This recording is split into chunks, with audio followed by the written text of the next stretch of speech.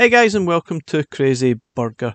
So at the point of this video, at the end of August 2023, we still have 8 carts that are going to be released on Evercade until the end of the year. So it's going to be 2 in September, 2 in October, 2 in November, 2 December. And now I'm actually looking forward to every single one of them for different reasons. I think there's a lot of decent games there, a lot of good variety, and there's something different for everyone out of these carts that are still to come.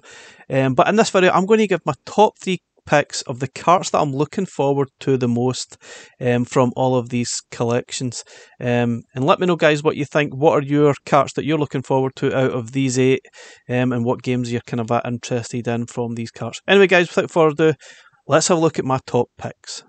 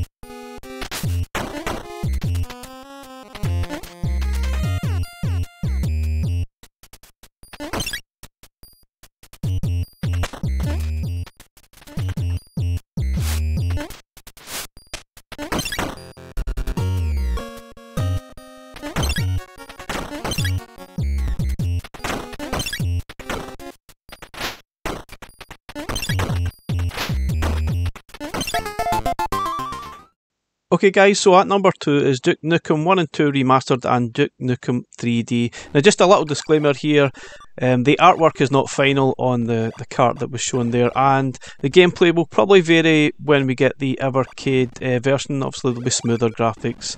Obviously it's a remastered version we got. This is the DOS version that we're currently playing, and obviously at this time of the video it's not totally clear which 3D version we're going to get of Duke Nukem 3D. It could be the PlayStation version, it might not be. I think it's most likely going to be the PlayStation version. But anyway, enjoy the footage.